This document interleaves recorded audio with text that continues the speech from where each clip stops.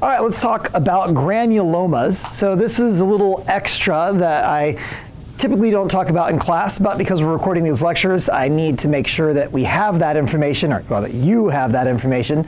So we're going to talk about granulomas for just a moment.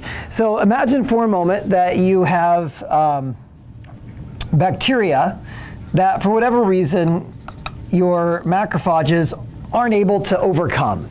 You know, your macrophages, your immune system, they just can't quite beat whatever that bacterial infection is, or maybe it's a fungus, but it's something that your body can't beat. So what we'll do is the macrophages will join together into a giant multinucleated cell. Now, why is it called multinucleated? Well, because every cell has its own nucleus, and when they join up into the giant megazord, so yes, it's like the Mighty Morphin Power Rangers. So when they join up to be the giant megazord cell, each of them has its own nucleus. So now this one big cell has multiple nucleuses. So what will happen is this giant multinucleated cell will try and just eat that stuff and then contain it inside itself. So if you think about like a bomb containment unit, what you do is you have this really strong metal container, you put the bomb into the container, and then hopefully when the bomb explodes, it doesn't break the container. And that's basically what this is. Our giant multinucleated cell is like, okay, let's just kind of eat it and then hold it inside of us and hope we can hold it inside until the person dies of other causes. And then what we'll do is we'll surround this area with macrophages. So you have a layer of macrophages around here, several layers actually, and then supporting those will be a number of T cells. And so the T cells are directing the macrophages to come to this area. And then the last thing we're going to do is we're going to cover the whole thing up with collagen and scar tissue, fibrous tissue. And this structure, where you've got the middle, the giant multinucleated cell trying to eat the bacteria, and then surrounded by macrophages, then surrounded by T cells, and then the whole thing is kind of sewn up with fibrous tissue, scar tissue. That is called a granuloma. And a granuloma occurs when your body can't beat whatever it's trying to fight against. So that's really all you need to know about granulomas. You will have a test question about them, so now you know. All right. I felt like I paused for like a whole minute, and I'm sure it's like half a second. It was like a half a second. Okay, let's go.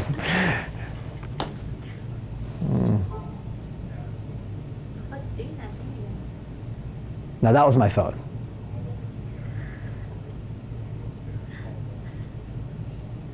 Stop laughing. I'm trying to get the room noise so I can get a nice noise reduction.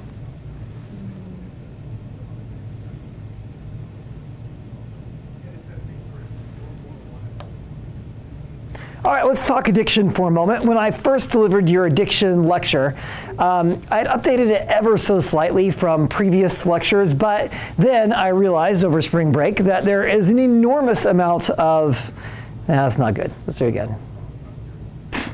Cut! Take two. No. All right, so when I did our initial addiction lectures, it was before spring break, and I hadn't had enough time to truly update my lectures. Now, the amount of addiction research is basically doubling about every 6 months to every year. And so the lectures that I'd given, although they were up to date a year or two ago, they're not as up to date now as they were. And so over spring break, I spent a lot of time looking at more recent addiction models. I've been mentioning them in class, but never had them fully integrated into the lecture. So what we're going to do right now is we're going to fully integrate the newer addiction model into the lecture. So everything that we talked about at the beginning is still the same in terms of what addiction is and isn't. So it's not tolerance, it's not physiological dependence, it's not withdrawal syndrome, and it's not even psychological dependence, whatever that means. You know, all of that stuff is still about the same. Now, one of the original addiction definitions is that addiction is doing drugs even though they cause negative effects in your life. So when you take that sort of definition, you've already defined right into the definition drugs. But we all know that people can have addictive behaviors that are destructive to their life that have nothing to do with drugs. And so our traditional model of addiction as a disease caused by drugs that impact dopamine, well, that doesn't really fit in terms of gambling, pornography addictions, sex addictions, food addictions. None of that really fits into that drug model. And so the broader definition that we're going to talk about today, or no, the broader model that we're going to talk about today, is able to explain those things in addition to drugs. So let's just talk really quickly about the traditional model that we thought about. So we all know that our brains adapt to drugs.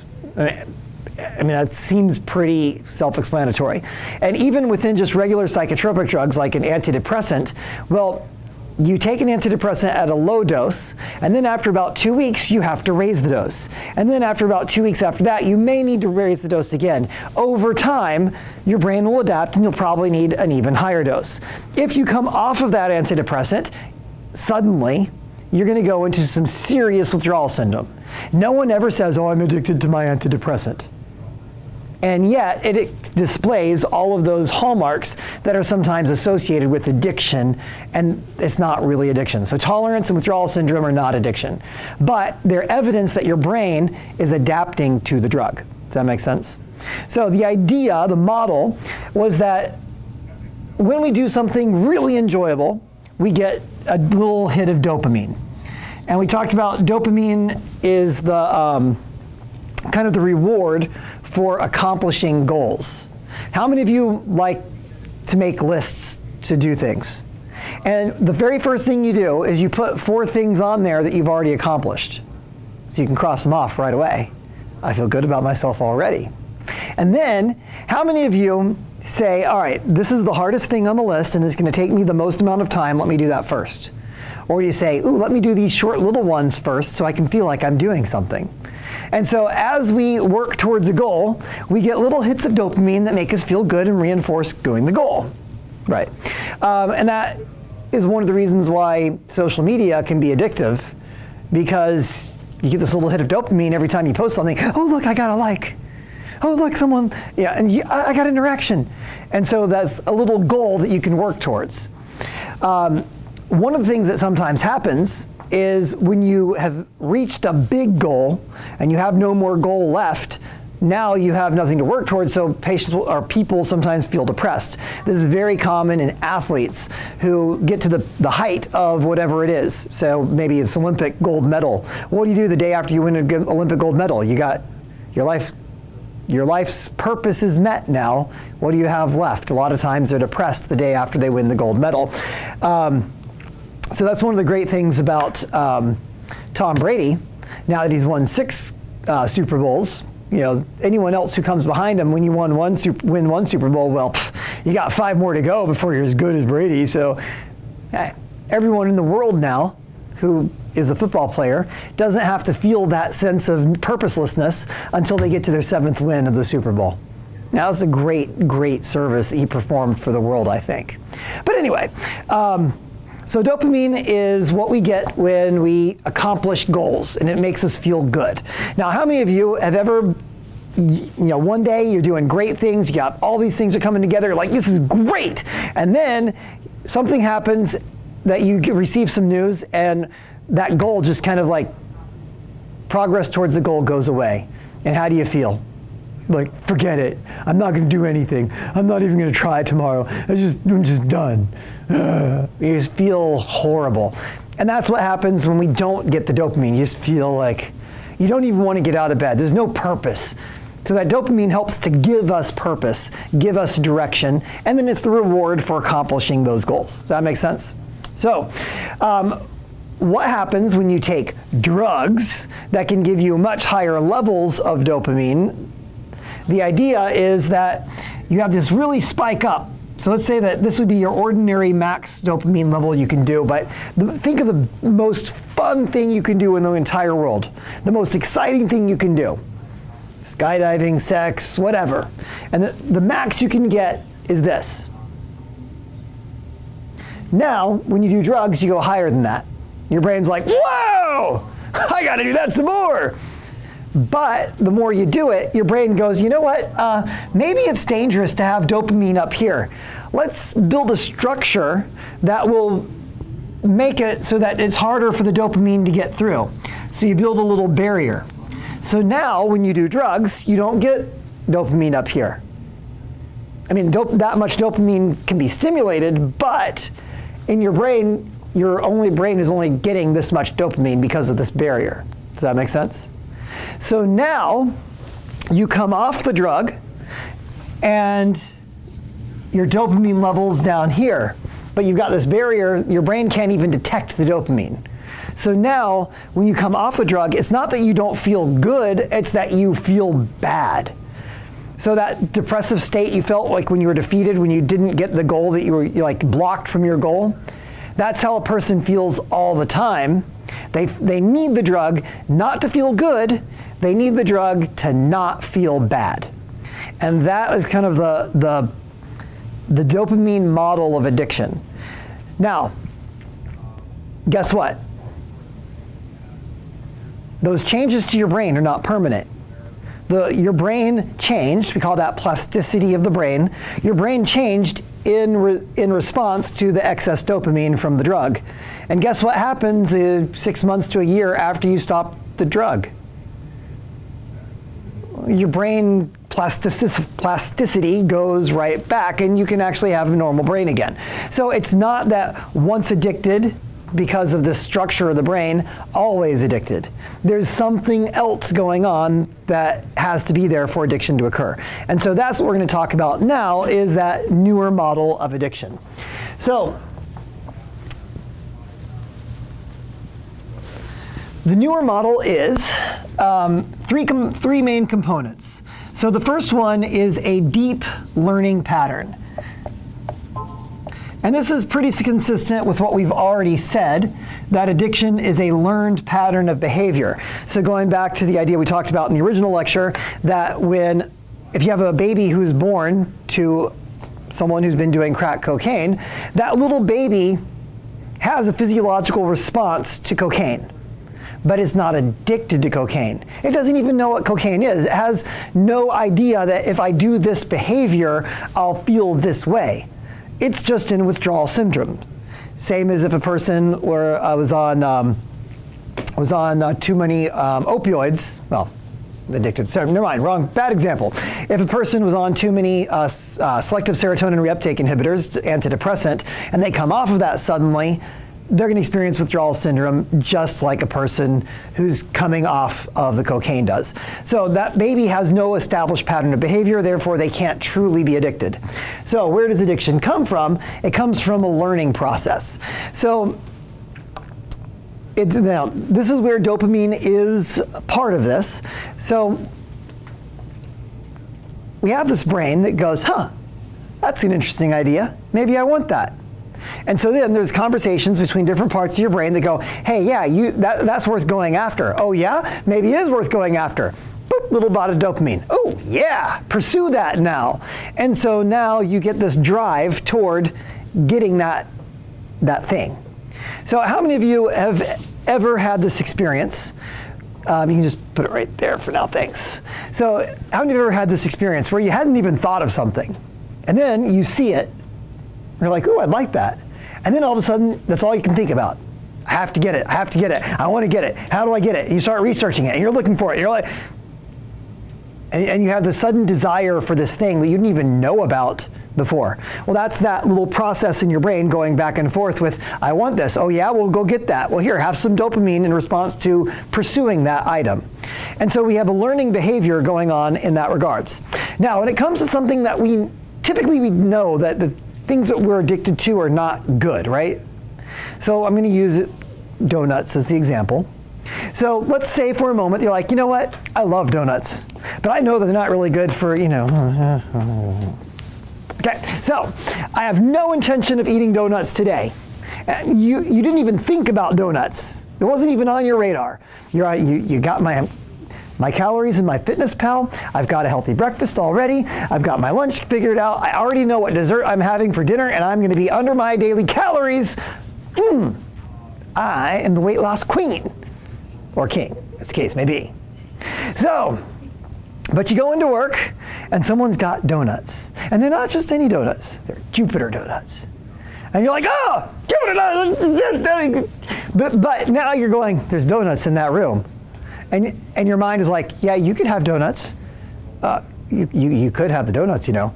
I gotta get the donuts. So every day, you know, the rest of that day, you're going in, you're walking by the office that has the donuts in it, you're like, and you spent the whole day going, donuts.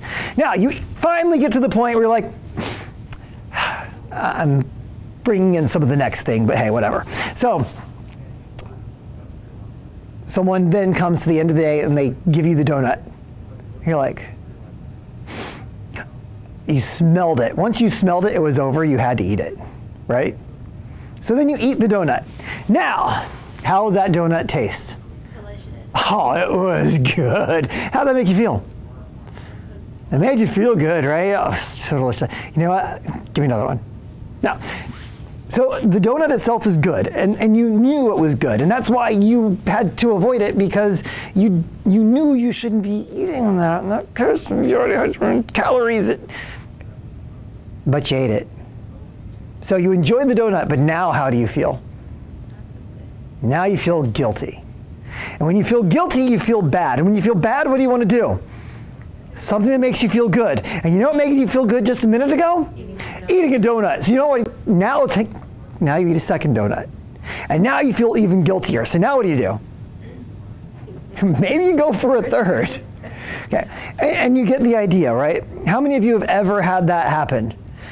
Now, losing weight on a diet isn't really that hard. You know what's really hard? Keeping the weight off. And research has shown time and time again that this is what happens. A person will have something they shouldn't.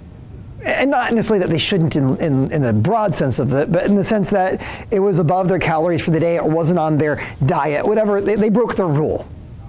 And once they do that, they feel guilty. So instead of just saying, okay, well, that was fun, I enjoyed that, yes, that was great, but now I'm gonna go back to my diet, they double down, or triple down, or quadruple down. And so instead of having 600 extra calories for the day, they end up having 3,000 extra calories for the day. And once they do that day, then it's so much harder to get back on the diet the next day, and they just spiral down until they regain all their weight. Whereas if they had just said, man, that donut, that was probably 600 calories, but man, it was good. All right, back on the diet now. They wouldn't gain the extra weight because they would be able to maintain their stuff. So this particular idea here of this deep learning pattern that involves guilt and then making yourself good by doing the thing that made you feel bad in the first place is, very much, it helps to explain a lot of addictive behaviors that are not necessarily drug behaviors. So that's the first component, is the deep learning pattern. The second aspect of the model is what we might call a decreased sense of future and an urgent now. Now, for those of you who had me in FYE, we talked about the marshmallow experiment. You guys remember what that is? So in the marshmallow experiment, what you do is you take a child and you put them in a room by themselves and you give them a marshmallow. And you say, hey kid, if you don't eat that marshmallow for 5 minutes, I'll give you a second marshmallow. And then you leave and you record what the kid does. And the kid's like studying it, smelling it, kiss it, lick it, take a little bite out of it, eat that marshmallow. What they've shown is that kids who can successfully resist eating the marshmallow for 5 minutes so that they can get a second marshmallow have the kind of self-control that it takes to be successful in life even 20 years later. Even at age 4, the ability to delay gratification for 5 minutes is predictive of success later in life. Because what is success in life about? saying no to all the stupid ideas that are really fun right now so that you can be a little more successful in the future. And that was our whole thing about the diet with the donuts. It's not that you can't have a donut. It's not that a donut doesn't taste good. It's not that a donut is bad per se, but it didn't fit into your plan for that day, which was to do a longer term goal of be more fit or lose weight or keep the weight off. And so because of that, when you give in to the donut, what you're saying is my need to feel good now is more important than my future life. And within the context of a single donut, it's kind of silly. But when you think about it in terms of drugs or gambling or pornography, it makes a lot of sense that your need to have this little bit of pleasure right now is more important than your life with your wife in the future, is more important than your kids, is more important than your entire family's well-being. You know, especially like with gambling, you know, you have people who spend their entire life fortune, you know, sometimes hundreds of thousands of dollars. Their wives and their kids don't even know until creditors start calling, asking to collect on debts. And you're like, well, what do you mean the electricity bill hasn't been paid? We have like tons of money in the bank. What happened? Yeah, so that's the idea of that increased sense of urgency versus a decreased sense of future. So it's an inability to look beyond right now to see the future and then make choices for your future. If you listen to someone like Jordan Peterson, he talks about that there's not just a single you, there's multiple yous. And you are actually made up of multiple subparts. So there's a part of you that just wants something now. There's a part of you that wants to plan for the future. And the part of you that those two things are competing with each other right now. And so when you choose the things that will give you a better life in the future, what you're actually doing is you're not acting on your own behalf now. You're acting on the behalf of the you that you'll become in the future. Does that make sense? Kind of cool idea. But that's the idea with that second component. And then the third component is called executive fatigue. Now, what's an executive? It's the adjective of what verb? Execute. So the idea implicit in this is that there's multiple things you could do, but what you actually do is what's being executed. In the military, you typically have, like say on a ship, you would have the captain of the ship. And they're in charge of making decisions, but they actually do the work, or they just have other people to do it? They have other people to do it. So they're giving orders, and then other people are carrying out those orders. And there's usually a person who's just underneath the captain called the executive officer. So when the captain says, all right, we need to go to this place at this speed, the executive officer is going to go around and make sure that that happens. So the executive officer is in charge of executing the orders. Does that make sense? So the idea of executive fatigue is the idea of being in charge of these competing personalities that you have inside of you, that this one wants to be lazy, this one wants to eat, this one wants to sleep, and this one wants to be successful in life. And which of those personalities is going to win in this given moment? So the part of your brain that's responsible for choosing which one of those personalities gets to win and execute their orders, that's what we mean by executive control or executive function. So an executive fatigue is the idea that you can only make so many choices. And eventually you get tired and you let the things, you just let your self-control go and do things you know are not necessarily in your best interest because you just got tired of making decisions. So you actually see this sort of thing reflected in some very successful people like Steve Jobs. They decided, I'm going to eat the same thing every day and I'm going to wear the same clothes every day because those are two less choices that I have to make in life. And that will allow me to have more brain power to make decisions in my business.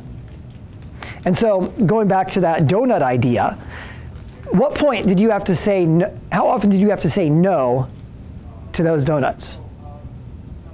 You had to say no the moment you walked in the door. You had to say no every time you walked by the office. You had to say no when you saw your coworker eating one of them. You had to say no when someone brought them to you. You had to say no when you smelled it. At some point in the day, you just got tired of saying no. You know, they've done studies where they take people, some of these studies aren't necessarily, you know, the most rigorous, but they take people and they say, okay, you can have, here's a bowl of cookies, and here's a bowl of radishes. You can eat as many cookies as you want, but you can't have any radishes. Oh, okay. These are hungry people. They haven't eaten in 8 hours. You can have as many cookies as you want, no radishes. And so they let them eat whatever they want, and then they give them some tests. And then they do the opposite, where they say, here's a bowl of cookies, here's a bowl of radishes. You can eat as many radishes as you want, but you can't have cookies. And they give them the same series of little tests. And the people who are allowed to eat the cookies do better than the people who don't. And the idea behind that was that it takes mental energy to say no. Don't eat the cookies. And that will reduce your ability to think and perform later on.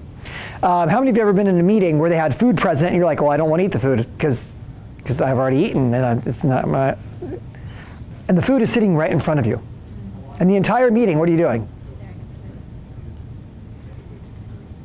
What happens about 3/4 of the way through the meeting? Nah, forget it, I'm going to have the... Right? And that is executive fatigue. Now, knowing that, one of the very, very important things we should do for patients who have addiction is to help them with executive fatigue. They need to change their environment. You know, if you know that one of the things that gets you in the mood to do whatever it is you do, say drink alcohol, being around other people who drink alcohol, if that's one of your things, well, maybe you should be around people who don't drink alcohol. Everyone has slightly different triggers. Everyone is slightly different. No one is exactly alike. And teaching people how to avoid their own things are very important. Now, part of the reason this is also important is that if you look at these things, which one of these three things involves a disease process? Oh, none of them, right. Because addiction isn't a disease. But Dr. Heyman, that's the first thing you learn in AA. Well, AA is an abject failure. 95% of the people who go through AA, guess what? They're not helped. Now, the 5% that do get helped, you know what they say? AA saved my life. This is the best thing ever. But what you're hearing from is a very small minority.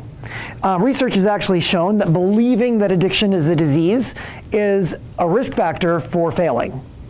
The idea that, well, you're not in charge of your choices, you don't have a choice, this is a disease that has you, means that you don't have responsibility.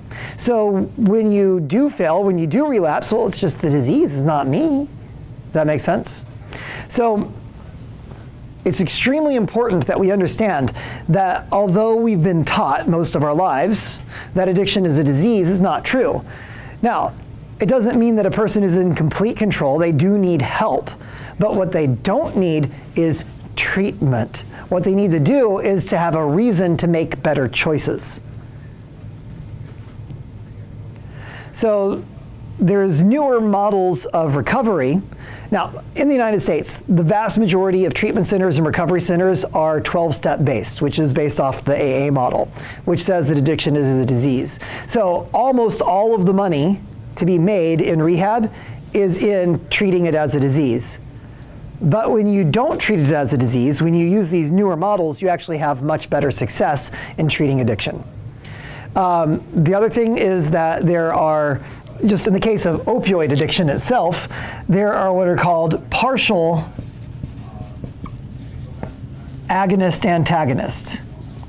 So this is a drug that it does stimulate opioid receptors, but it also blocks them at the same time so that another drug can't also activate them. So it's kind of like a Narcan that has a very small amount of opioid effect as well. One of them is called buprenorphine. And patients in buprenorphine clinics can be extremely successful in their treatment. Remember we talked about earlier that when it comes to opioids, when you take your Percocet, you don't like the way it makes you feel, it's going to be very difficult for you to become addicted. On the other hand, there are some people in life that when they take the opioid for the first time, they take Percocet, they're like, I feel amazing. This is the best thing I've ever done. That person is very likely to become addicted, but again, it all comes back to these three things. So we're treating addiction as though it's something that's inevitable, it's a disease, and we're allowing people to not take responsibility for themselves by using that model. Now, all of that is to say that if you're, I'll put up some resources to books and articles that support what I've been telling you right now, so you don't have to just take my word for it.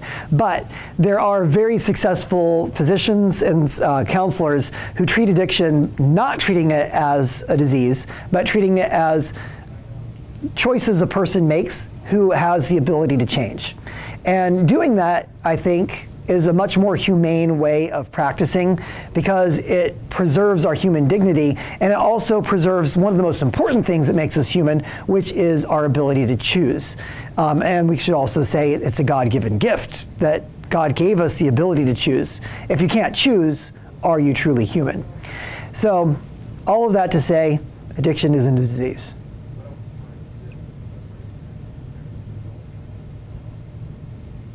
All right.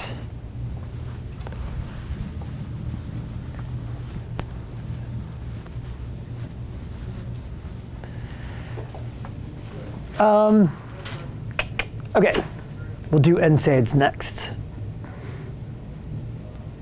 All right, at this time we're going to go back and we're going to talk about NSAIDs again, just ever so briefly, because some of you expressed that you were surprised how many NSAIDs there were on the test. So remember that the test is going to be about 60-ish questions, and half of them will be on pain management, and then about half of those will be on drugs. So the big categories of drugs under pain management is anesthetics. There'll probably only be like 2 or 3 questions on that. Opioids, you can probably expect about half-ish the questions on that. And then NSAIDs and acetaminophen. So say acetaminophen has 3 to 4 questions, well that leaves about 10. Nah, leaves about 8 questions for NSAIDs. And you're going, but there's only 2 slides on it, so there's only gonna be like 2 questions. So that can be a little bit confusing. So that can be a little bit confusing to students. So let's just recap NSAIDs real quick like. So we have arachidonic acid. Arachidonic acid is converted into prostaglandins by enzymes. 2 of the enzymes, the 2 we need to know for right now, is COX-1 and COX-2. So COX-1, COX-2. Now, which of those 2 leads to inflammation under ordinary circumstances? Does COX-1 lead to inflammatory prostaglandins, or does COX-2 lead to inflammatory prostaglandins? COX-2. So when we give NSAIDs for the purposes of reducing inflammation, reducing fever, and reducing pain, which of these 2 pathways are we wanting to target? We're wanting to inhibit COX-2. So COX-2 is almost all, when we inhibit COX-2, that's almost all therapeutic effect. Does that make sense? Now, when we inhibit COX-1, what are we inhibiting? We're inhibiting gastric mucus. Is that an adverse effect or a therapeutic effect? That's an adverse effect. When we inhibit renal perfusion, is that adverse or therapeutic? Adverse. When we inhibit, what do you call it? Clotting, is that adverse or therapeutic? Well, that could actually be either, right?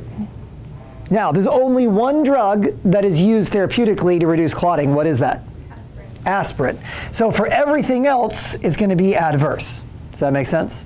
And then the Well, macrophage function, that kind of goes along with the therapeutic over here, but you can pretty much ignore it.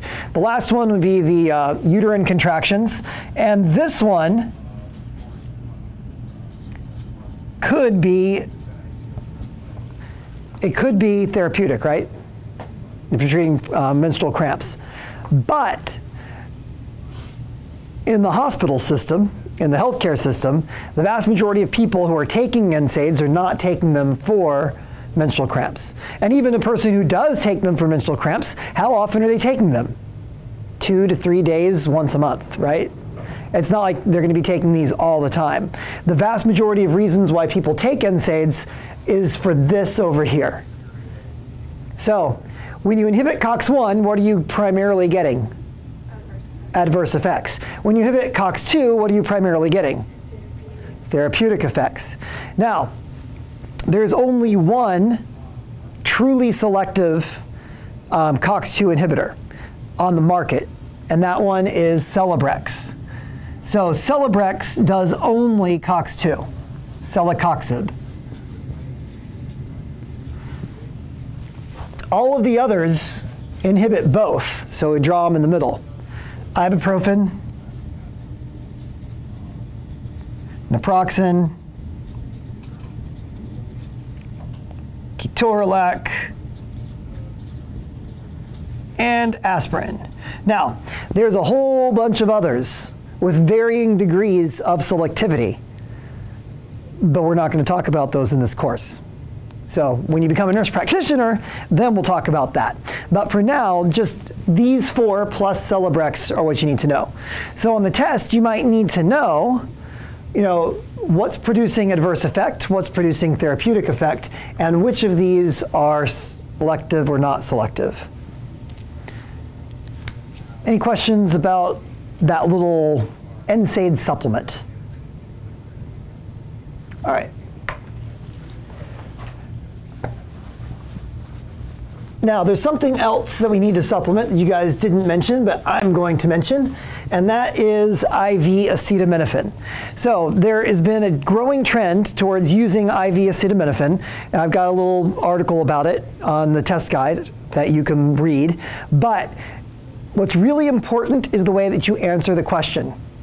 So when you answer the question, why are we doing this? Well, you have to compare it to something else. So if you compare IV acetaminophen to PO acetaminophen, that's one thing. If you're comparing IV acetaminophen to opioids, that's another thing. And you need to make it clear in your answer. So sometimes students will answer, well, it's safer. Safer than what? And what's the other question that has to be answered in safer? Why? So safer than what? And how is it safer, or why is it safer? So let's just go over a couple of the advantages of IV acetaminophen. So the very first one is that when compared to PO acetaminophen,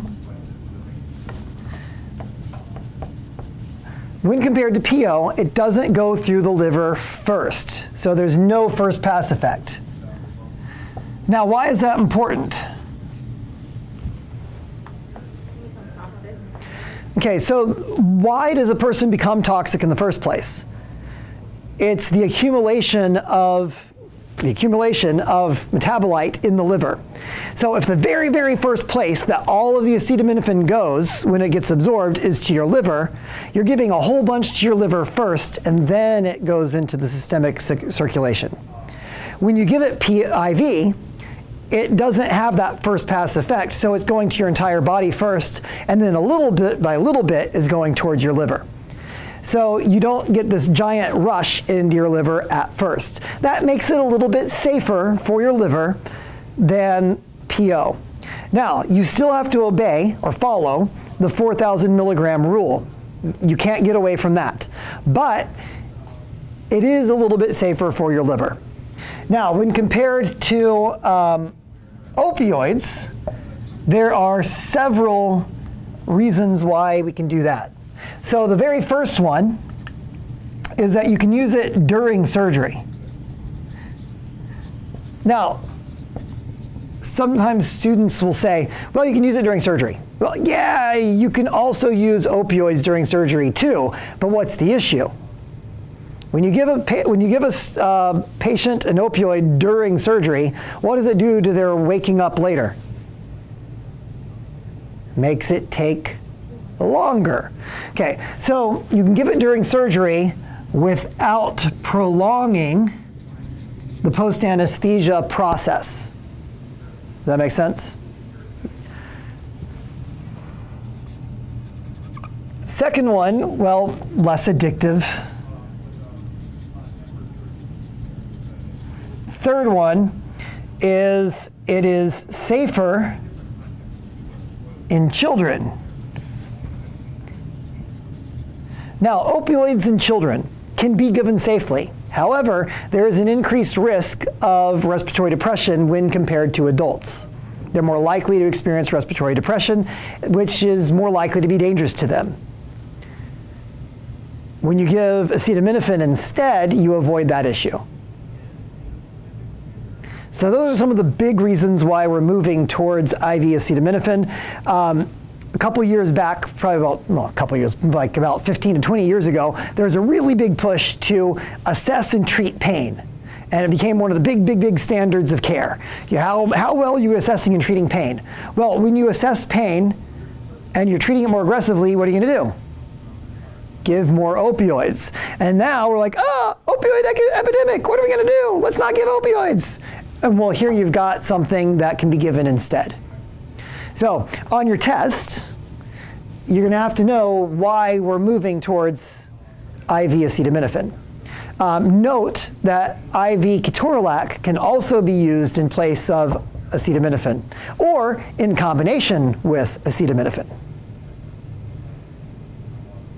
So it's not like IV acetaminophen is the only non-opioid tool in our that utility belt. Sorry, in our arsenal.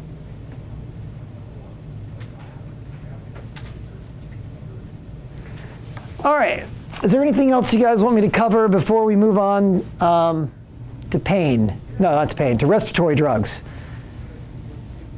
I'm going to skip the humoral cell since you said it was already in there.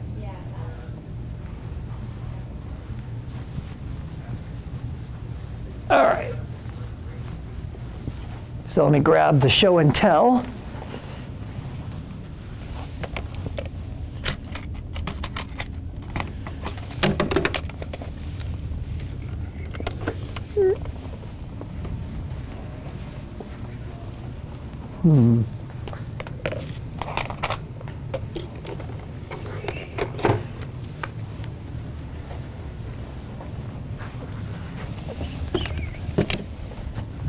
All right.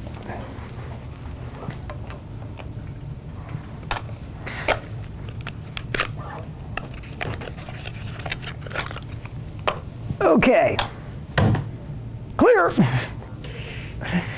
All right, so the very first thing we're going to talk about, let's not do that way. Take 107. Yeah. All right, we're going to talk about respiratory pharmacology. So the first thing we need to talk about with respiratory pharmacology is the difference between inhaled and systemic drugs. So systemic drugs are given to the entire body, and then they get to the lung through the blood circulation. Now, one of the great things about your lung is that it has an enormous amount of blood circulating through it. All of the blood in your body circulates through it basically every other beat. So whatever drop of blood goes to the body on the left side of the heart has to come back to the lungs on the right side. So you have an enormous amount of blood flow through it, so it's really easy to get drug to the lungs, giving it systemically. Now, what's the downside of systemic drugs being given for respiratory problems? It affects the rest of your body, so you're more likely to experience adverse effects. So the trade-off is when you do an inhaled medication, it's going to be targeted toward the lung and airway, but it might not be able to get there as well. If you have a disease that limits the ability to breathe in or out, that's going to limit your ability, the effectiveness of an inhaled drug. So generally speaking, the more severe a patient is, the more we're going to move towards systemic drugs. The less severe they are, the better we're going to be able to use the inhaled drugs. Now, the big advantage of inhaled drugs is fewer adverse effects. So let's talk about the various types of inhaled drugs. The very first one is our handy-dandy inhaler, also known as an MDI, metered dose inhaler. So for those of you who didn't understand how to spell that, M, metered, dose D, I, inhaler. So when a person says my inhaler, you typically think of something like this, and what's the fancy schmancy name for it? Metered dose inhaler. So in this case, you've got a little canister of medication, and it goes inside this kind of little plastic thing, and it has a little mouthpiece protector that usually patients lose this after like the second day, but hey, whatever. Some of them are very fancy, and they have like a little counter in the back that will tell you how many puffs are left, but this one doesn't have that. So the way that you are supposed to take this correctly, breathe in, breathe out, place it in your mouth. And then the idea is to and at the same time. Now, most of us learned how to, well, most of you haven't seen the movie Goonies, but had you seen Goonies, that's where you probably would have learned how to take an inhaler, and it would have looked like this.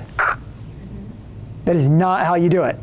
So once the ends, you keep breathing in, right? So it's like this, ready?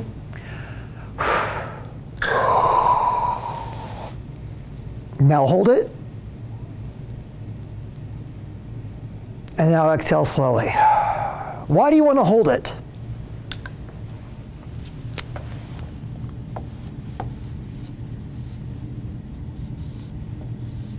Why do you hold it? Okay, so you breathe the medication in, and so here's the little particles, and then you breathe out. And what happens to the little particles? They go right back out. By holding your breath, you're giving them a chance to settle against the sides of the bronchi, which will allow them more time to work and be absorbed. So it's important that we make sure that patients hold that breath before breathing out. So again, breathe out, and at the same time, you don't stop breathing in after the stops. Count for 5 seconds, and then breathe out. Now, we have two major kinds of drugs that we use for respiratory. We have bronchodilators, which make the bronchi larger, which allows more airflow to go through. And then we have anti-inflammatories. If a person has both the bronchodilator and an anti-inflammatory inhaler, which of them should be taken first? The bronchodilator should be taken first because it will make the bronchi larger, which will allow the anti-inflammatory to penetrate farther into the airway and be more effective.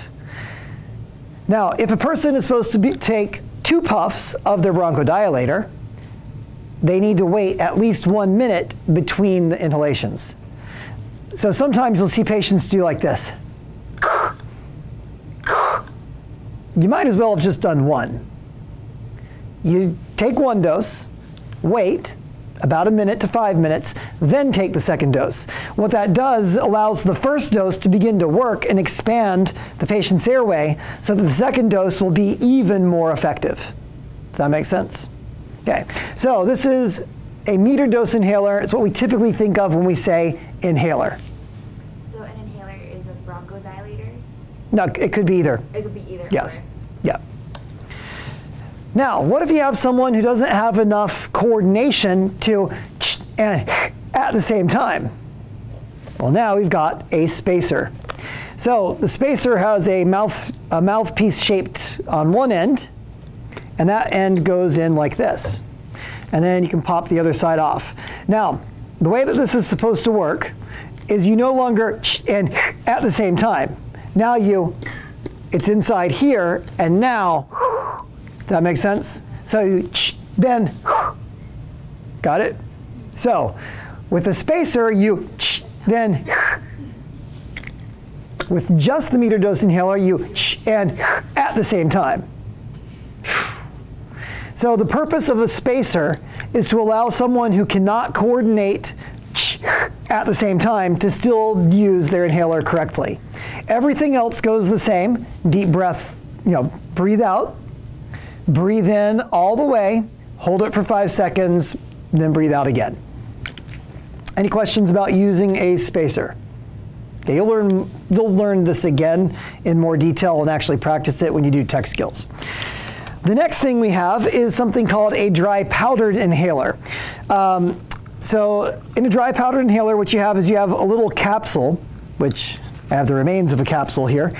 So you have a little capsule that goes into the device, and then you press a button, and these little things go through and pierce the capsule. So the capsule's got powder in it, dry powder. And then, once it's pierced, you breathe out, breathe in, hold your 5 seconds, and then breathe out again. So with the dry powdered inhaler, it's very similar, except sometimes patients who aren't used to these will try and push the button and at the same time, and that's not how it works. Push the button, pierces it, and you're done. So most of these dry powdered inhalers are long-acting bronchodilators. We'll talk about brand names and drugs later. So this particular one is from Spiriva. It's called a HandiHaler. There's another kind that's like a little bit thinner and longer looking instead of more egg-shaped. So they come in different shapes and varieties depending on the drug that is associated with it. Dry powdered inhaler. Now, this is another form of dry powdered inhaler called a discus. This is marketed by GlaxoSmithKline, and I'm pretty sure they've got a medical device patent on the device itself. So in this case, you hold it like a little hamburger, and there's a little spot here. You put your thumb or your finger, and you open it like this to expose the mouthpiece. It also exposes this little lever. So what you do is you push the lever back. What? Push the lever back, breathe out. I think I'm holding upside down. Yeah.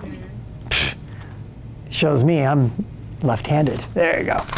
Hold it left-handed, then pop it open, push the lever back, and then breathe. Again, sometimes I have patients who are used to regular inhalers, and they're going, and that's not how it works. So there's a little disc inside of this thing, and every time you cock the little lever back, it puts a new little dose in there. So you cock it, then breathe. Same as this kind of dry powdered inhaler. You want to breathe out, put it to your mouth, one big breath in, hold it for 5 seconds, breathe out again. I kind of sound like I'm a broken record, don't I? That's because it's the same. And it's important that people do it correctly. So the discus is usually Advair is the brand that's most commonly associated with discus, and that's actually a combination of a long-acting bronchodilator and a steroid anti-inflammatory, and we'll talk about specifics later. Then our next and last inhalation device is what's called. Oh, she didn't give me the whole thing. It's called a nebulizer. So the word nebulous means cloudy. And so what we're doing is we're taking a liquid drug and we're turning it into a cloud. So there has to be some sort of air source. In the hospital, it's going to be on the wall, and you connect the tubing to the wall. It could be a device like this. This is a very old-fashioned style device and loud. They have ones that are like the size of like a pack of gum that are really small and quiet and battery operated, but whatever, you got the old one. So you connect it to your air source, and then you connect it to a device like this, and the drug, you twist this open, and the drug goes in there. So you can also give these are just saline. So you can put saline in there as well if you just want to moisten the patient's lungs or airway. Say they've got a lot of mucus that needs to be coughed up, but it's dry and thick. You can use this to thin it out.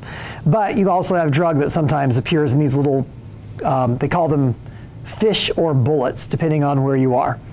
I guess it looks like a fish. Anyway, so drug can come in this, or just in this case, just normal saline.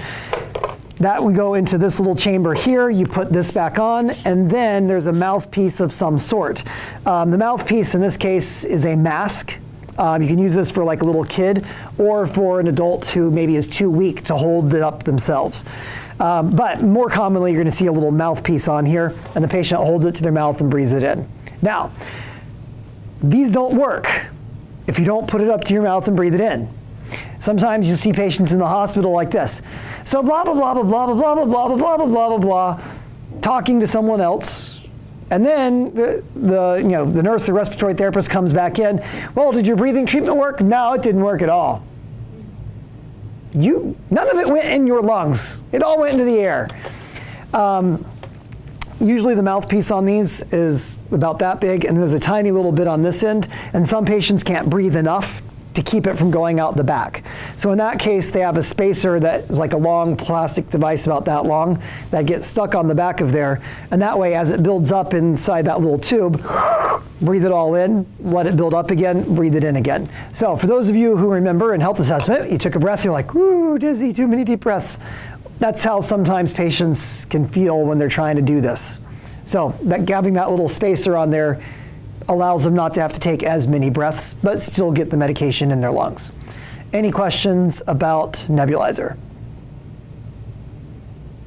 All right, so we've covered the major types of respiratory drugs. So now we're going to talk, or at least in terms of delivery mechanism for inhaled devices, now we're going to do is we're going to talk about the actual drug classes.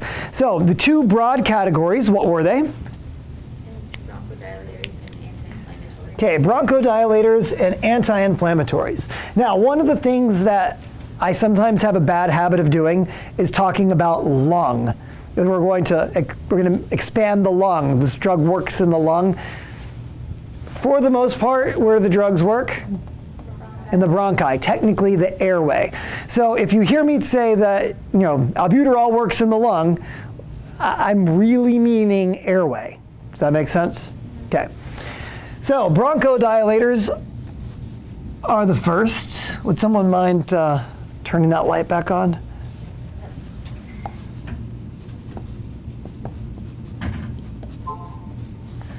Okay. Now we've actually already learned about most of the bronchodilators, at least how they work. So if you remember back from the very first test, neuro, we had beta agonists, and there's how many types of beta are there? Well, technically there's more, but we only learned two. So beta 1 and beta 2, and we said 1 heart, 2 lungs, and we really mean airway. So beta 2 primarily is in the airway. When you stimulate beta 2, what do you get?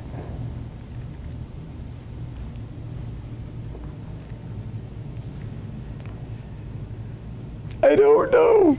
Well, you get bronchodilation, but you also get two other things. What are the two other things?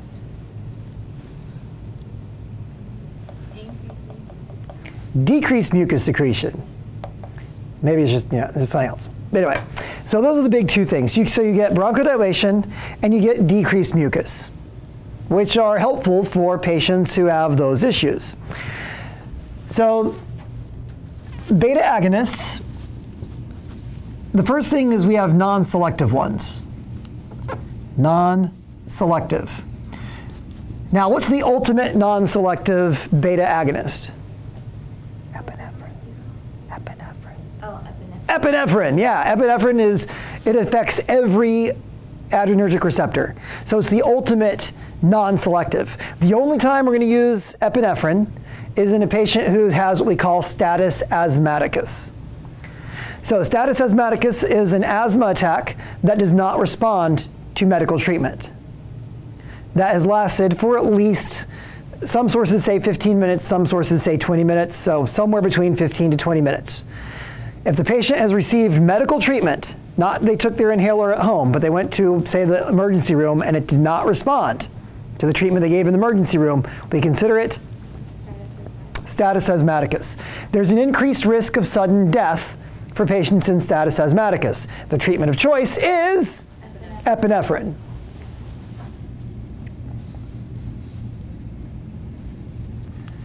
Ephedrine is also another one.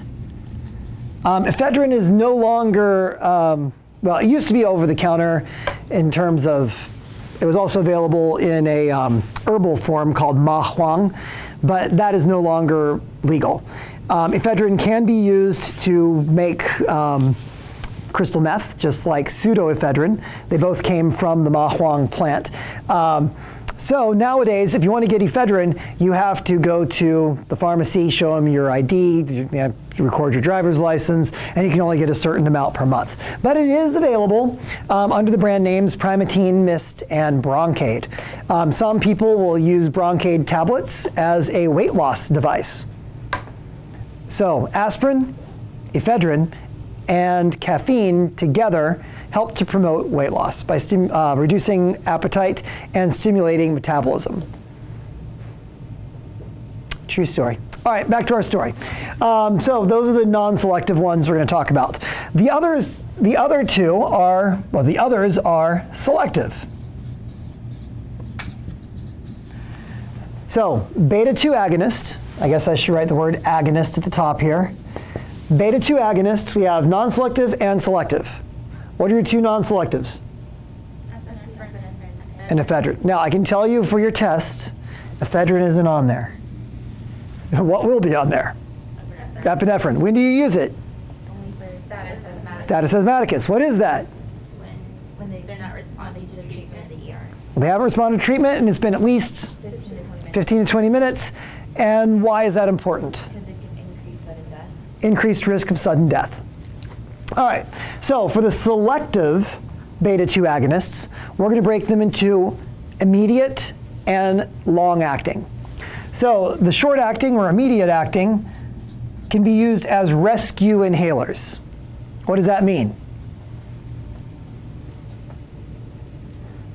I have symptoms right now. I have shortness of breath. I need to get relief right now. What would you take? Short-acting beta-2 agonist. So the number one is albuterol, which I can't spell. Oh, I didn't actually mean I couldn't spell it. I just can't talk and spell at the same time. But thank you. So albuterol. Albuterol is the one that everyone knows. If they either had asthma or has a friend who has asthma, chances are they're on albuterol. It is the most common rescue inhaler. It's also available in nebulizers. It's not available in these other things. So it's either an inhaler or a nebulizer. Is nebulizer like a home treatment as well, or is it only done at the Yeah, you can use nebulizers both in the hospital and at home. They're typically used in either children who don't have enough coordination for this, or in elderly folks who need a higher level of delivery. Now, research studies show that this can be as effective as this as a delivery device if you use this correctly. And how many people use it correctly? So in practice, this is going to be a better delivery device for most people. But if you can teach them how to use it right, which I taught you guys right, and you can teach your patients right, this can be just as effective. Does that make sense? Okay. But I mean, this is giving you one little, and this you're breathing in for 5 minutes. So you've got a lot more chance to breathe this in. Okay. So albuterol is the original one, and it's the one everyone thinks of. Now, there's another version called levoalbuterol. So albuterol is a racemic mixture. What does that mean? Oh, he's a mime. Yeah. So a racemic mixture means you got left and right hand of the drug. So what is levoalbuterol? It's the left hand only. Well, that's my left hand. Your left hand. So only one hand, and supposedly it's a little bit more effective and has a little bit less adverse effect than albuterol by itself, the racemic mixture. So levoalbuterol is more than 15 years old now.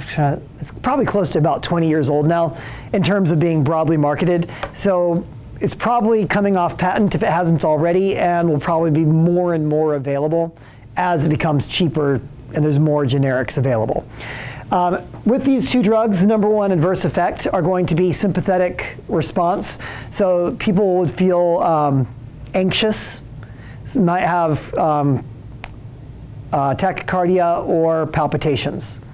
Now, some patients have told me that they only get those kinds of adverse effects when they take generic versions of their inhaler, but when they do the brand name, like Ventolin or Proventil, that they actually don't have those symptoms. Now, that's just anecdotal, but for whatever it's worth, some people have told me that. So if you have a patient who has adverse effects and they're taking the generic, you might want to have them try paying a little bit more, getting the brand name, and see how that works for them. All right, so albuterol and levoalbuterol, what is their major claim to fame? What kind of inhaler will they be? Yes, but what are we going to use it for? Rescue inhaler. So, also short-acting is what's used for PRN. If you have symptoms that you want to resolve now, you use a rescue inhaler. If you think you might die from not being able to breathe, what do you use? Rescue inhaler. All right, then we have long-acting. These are sometimes abbreviated as LABA.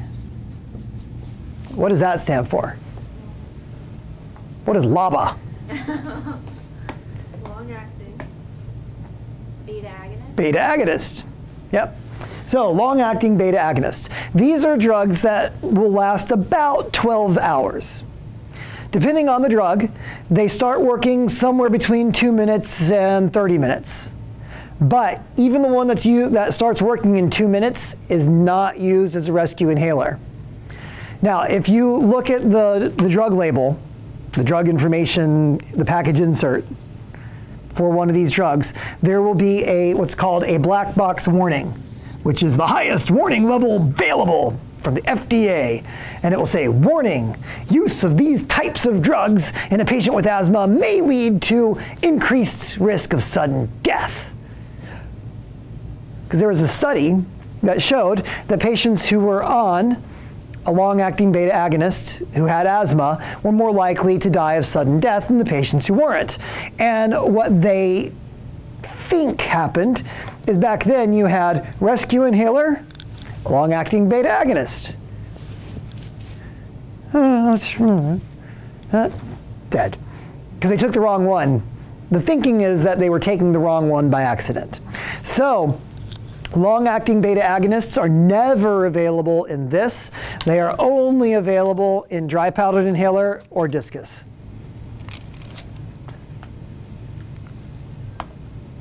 And that's to avoid patients taking the wrong inhaler by accident. So two drugs, two that we're going to talk about anyway, salmeterol and formoterol. There are a couple newer ones. I'm drawing a blank on it at the moment, but it's in a drug called Brio, which you ever watch TV, they're showing commercials for Brio all over the place. But anyway, salmeterol and formoterol. Salmeterol is what's in a discus, and formoterol is what's in the other version of the dry powdered inhaler. That's this little tablet model, capsule model.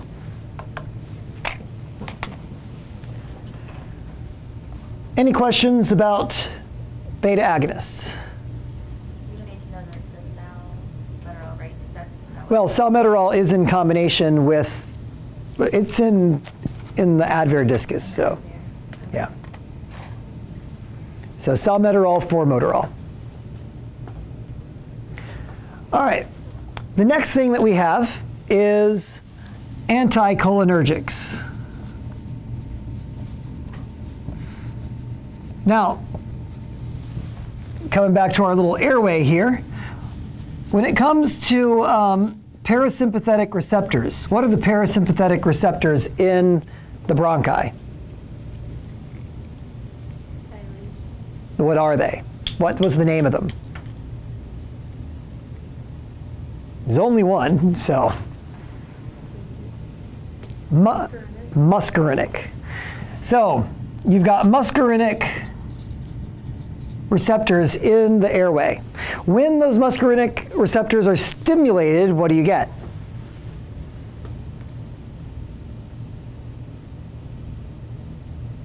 Bronchodilation?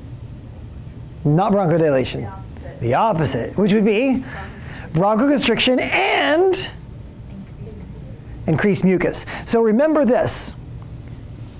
Acetylcholine always makes muscles contract, and it always makes glands secrete.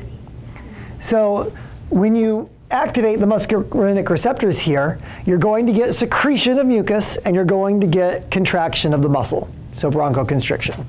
So when we block muscarinic receptors, what do we get? The opposite. We get the opposite, bronchodilation and reduced mucus. So that is fantastic for a disease characterized by bronchoconstriction and reduced and increased mucus. And that would be called chronic bronchitis. So the #1 treatment for chronic bronchitis is anticholinergics. So drug names, you've already learned ipratropium.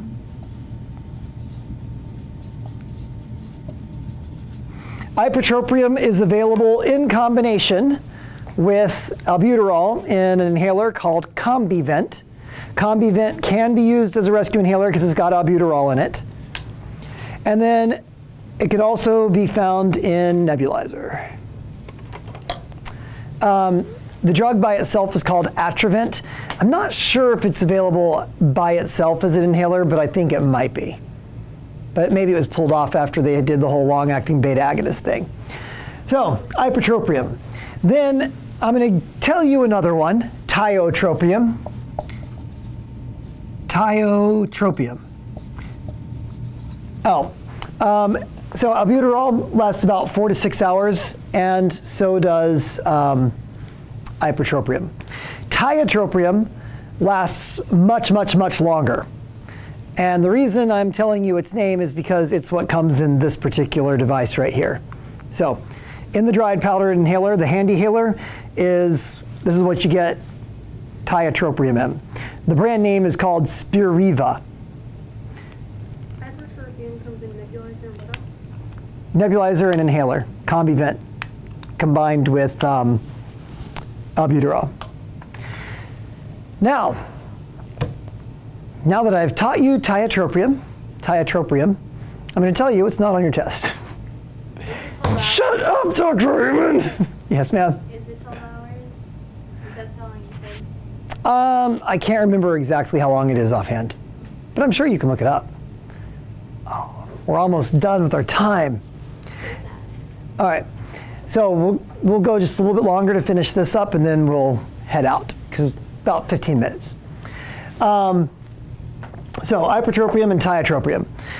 When these are given inhaled, there are very, very few adverse effects.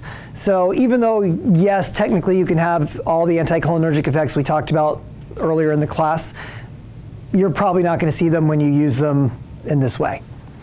All right, the last bronchodilator class is called methylxanthines. Some of you guys are going to be very, innovative in your misspelling of methylxanthines. So methylxanthines are similar to caffeine. They're a stimulant like caffeine. They can be associated with heart palpitations like caffeine. They can cause high blood pressure like caffeine. But one of the things they can also do is cause bronchodilation. So these drugs are very old. They're not that effective. So they're considered what's called third line. What does third line mean? Well, your first line would be drugs like this. Second line might be a drug like that, or the other way around. And then third line would be, well, neither of those is working enough. Let's try something in addition. So it's not something you just start a patient on. It's something that they eventually might have to go on if nothing else is working well enough. So the drug names are theophylline and aminophylline. Aminophylline. So what do you need to know about them? Third line. They're bronchodilators, they're third line, and they can cause heart palpitations. All right, that is it for bronchodilators. Any questions about bronchodilators? So on the test, chances are you might only have one question about this, whereas you might have several questions about these. And the only question about the non-selective will be about epinephrine. Okay, so let's talk about the anti-inflammatories.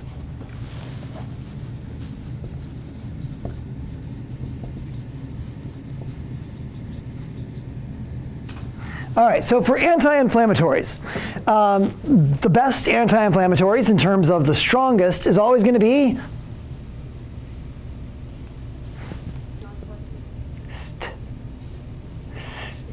steroids. Always, always, always steroids. Now, we've got two choices. We can give it either systemically or we can give it inhaled. So for systemic,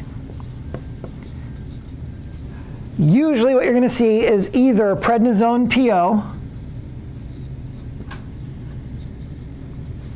or IV methylprednisolone.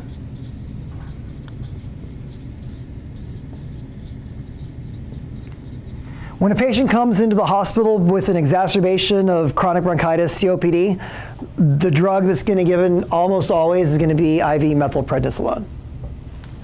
Now, when it comes to inhaled, there's a whole bunch of them.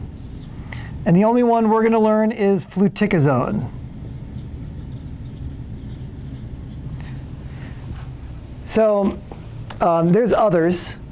So if you go to like Walmart or CVS, Walgreens, and you go to the nasal allergy section, you'll see nasal allergy sprays that are steroids, and you'll see triamcinolone, Nasacort. Well, that becomes Asmacort when you breathe it in for your lungs.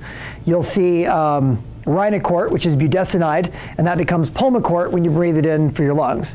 So there's a whole bunch of others. We're just not going to learn them at this time. So as a representative, we're going to learn fluticasone, which the nasal equivalent of fluticasone is Nasonex. Sorry, that is not right. That's, anyway, lies. Let me just say that again. The nasal version of fluticasone is Flonase.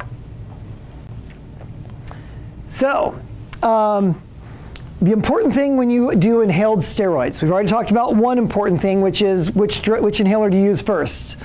The bronchodilator or the anti-inflammatory? Bronchodilator. So the first thing is you use your bronchodilator before you use your fluticasone. The second thing that's important is that after you take the inhaled steroid, you need to rinse your mouth out. Two adverse effects can occur if you don't. The first one is called dysphonia, which means hoarseness. So you might wake up the next day and you can't talk very well. And the other adverse effect is thrush. What is thrush? Candidiasis. Oral candidiasis, so yeast infection of the mouth. As an anti-inflammatory, it can reduce your body's immune response, and if you leave it sitting on your mouth, well, that will allow yeast a chance to come up and grow where they ordinarily wouldn't be growing. So you can avoid both of those things most of the time by doing what? Rinse your mouth out. So generally speaking, you should rinse twice. First one, you rinse and spit. Whatever was in your mouth is now out of your mouth. The second, you rinse and swallow. Why would you rinse and swallow? Because some of it's in your esophagus. And by rinsing it, it goes down into your stomach. So that way you don't get thrush in your esophagus. Most of the adverse effects when it comes to inhaled steroids comes from anytime you inhale a drug, some of it goes into your stomach too, and then it gets absorbed locally. How many smokers do we have in the class? How many have ever tried smoking before?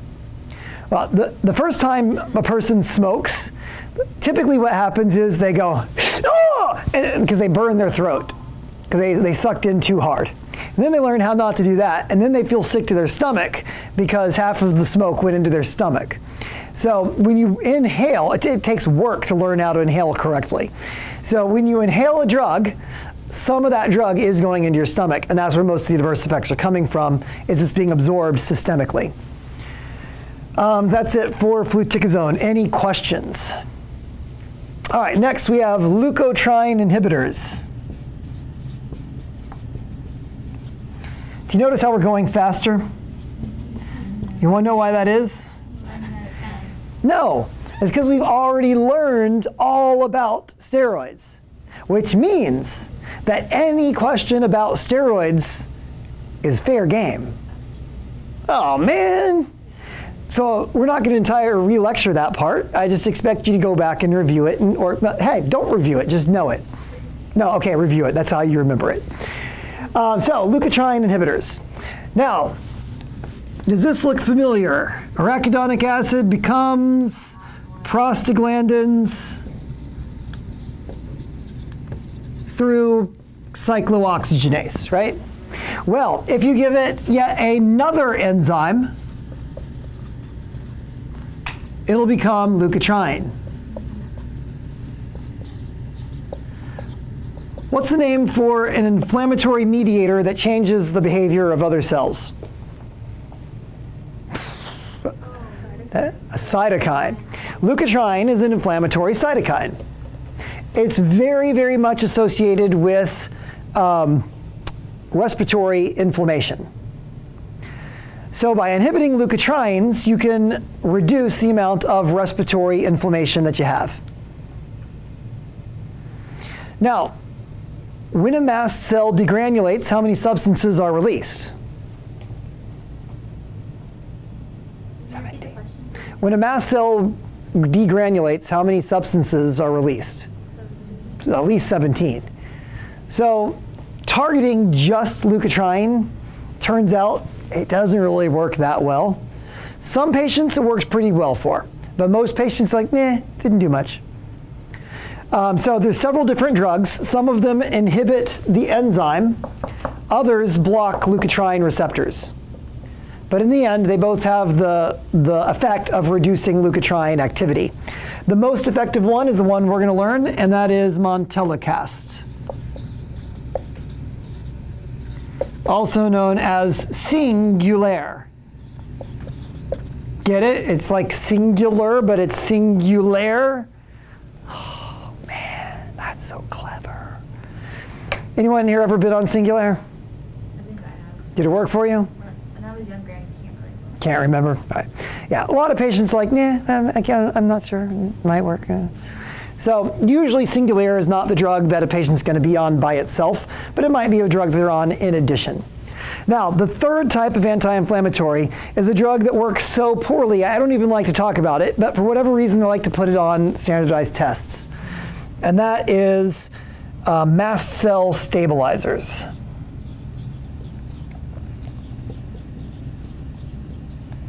The whole idea is that by stabilizing a mast cell, you won't have as many allergic reactions, so therefore you'll have fewer asthma attacks. They don't really work very well at all, but they can be used sometimes for exercise-induced asthma. For some reason, in some patients, exercise causes an asthma attack, and you can use those kinds of drugs to prevent. When would you take the mast cell stabilizer to prevent exercise-induced asthma? Before you exercise. So the drug name there is cromolyn, and that's all you really need to know about cromolyn. Doesn't work very well at all, except maybe for some patients who have exercise-induced asthma. All right, on that note, we have covered all the respiratory drugs except for cough suppressants. So opioids are your strongest cough suppressant. The two drugs that are typically used for that, codeine and hydrocodone.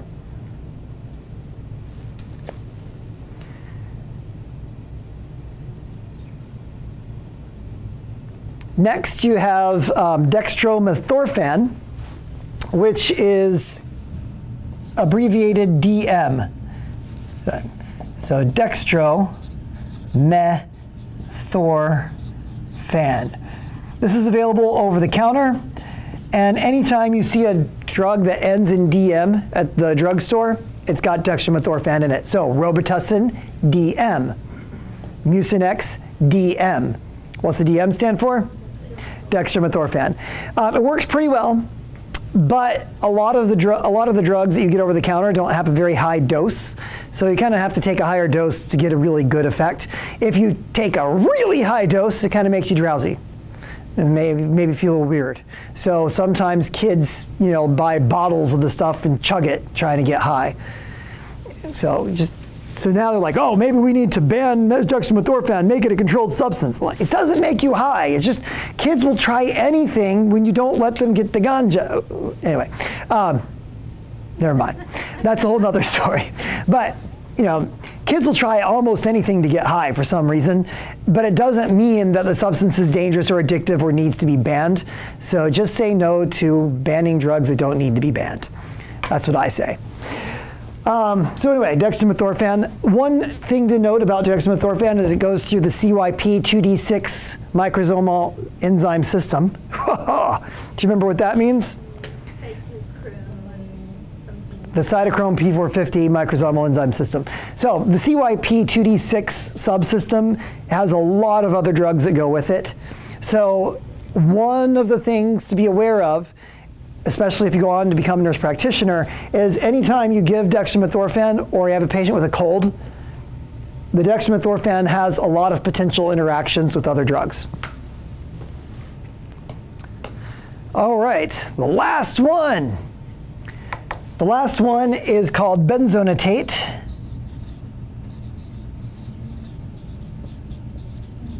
And the brand name is Tessalon, sometimes called Tessalon pearls, because they look like little translucent pearls, although they're yellow, not pearly, whatever. So this is a local anesthetic that numbs the cough receptors in your stomach. Yes, you have cough receptors in your stomach. The important thing is they should not be crushed or chewed. They need to be swallowed whole. Any questions about Tessalon pearls? All right, and the very, very last thing is expectorants. An expectorant is a drug that helps you cough something up. None of them are very effective. The most effective one is called guaifenesin, which is available over the counter. So if you take a drug like Robitussin or Mucinex, the major ingredient in it will be guaifenesin. And if it's the DM version, it'll have guaifenesin plus dextromethorphan. And the idea there is you cough less, but when you do cough, you cough something up. Guaifenesin doesn't really work unless you have the patient hydrate adequately, but guess what is probably one of the best expectorants there is? Hydrating adequately. So some people say, well, it doesn't really work, but if it's a magic feather that gets them to drink more water, okay, take the drug. You know what else works pretty well? Go in the shower and breathe in the mist. Also hydrating. All right, on that note, we are done with respiratory drugs, and next time we're going to start off with the second packet of respiratory disease notes, the ones that starts off with ARDS. All right, see you guys next week. I went over Brio. Yeah, I know. Is that not part of the combination one? Brio is a combination, but I haven't made you guys memorize it yet. I just mentioned it in class, but I didn't go over it. Sorry, I put it to your thing. I just realized Yeah. that after I said it. Nah, it's all right. If you want to learn it, you can learn it, and I'll put it on your test. It's just for you. All right, see you guys next time. Sorry.